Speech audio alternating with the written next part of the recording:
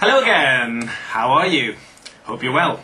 So, what are we going to do today? Well, previously we looked at some graphs, we labelled some graphs, and we looked at the IELTS question. Today we're going to learn some language.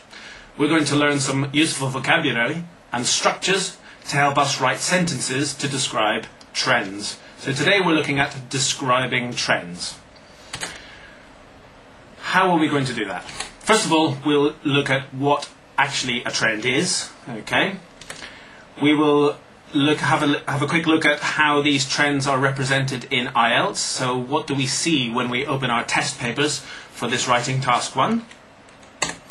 Then I'm going to give you some useful vocabulary to describe movement of trends which go up and down.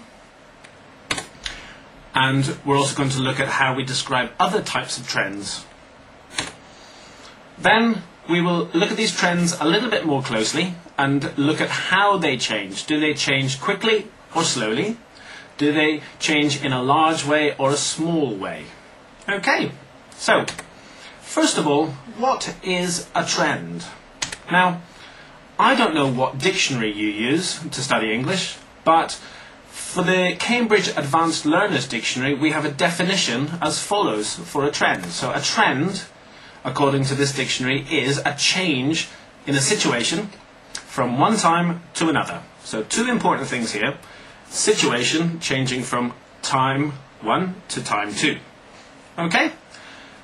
An example of this would be surveys show more people rented accommodation 10 years ago than now. Okay? So the change in the situation from the past to now is going down. Okay, so fewer people now rent accommodation. 10 years ago, more people rented accommodation.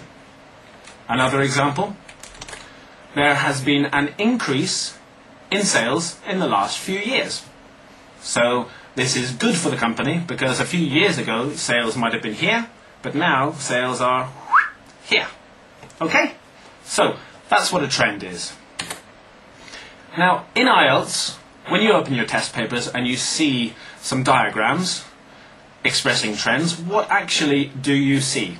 Here are some examples. First of all, we have a line graph. Okay? A line graph looks like this. If you take a look at the bottom, you've got the time period in the x-axis. Okay? This tells us over how many years the situation is changing. Okay? And if we look at this line in the graph more closely, we can see that there is an increase over the period.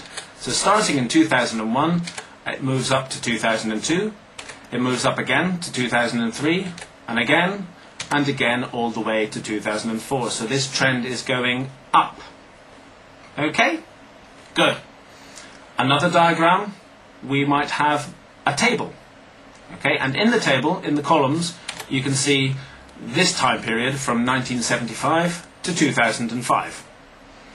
Looking more closely at the trend for Betchbury, it starts at 3,200,000, so 320,000 population, moving up to 340,000, to 370,000, and finally to 410,000 people in 2005. Okay? That's our upward trend again. Another diagram would be the bar graph this time. And here's the time frame, the time period, okay, from 2001 to 2005.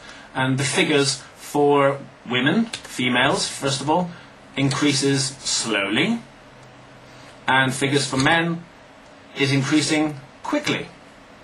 Okay? And finally, we have a pie chart. Okay, if we look at the amount of the green slice of this pie chart in 2000, and we move from 2000 to the pie chart in 2005, we can see that the green slice is now bigger. So again, another upward trend. Okay, so in your IELTS questions, this is how you see your trends. These are what you need to describe, okay? And I'm going to give you the language to start you off.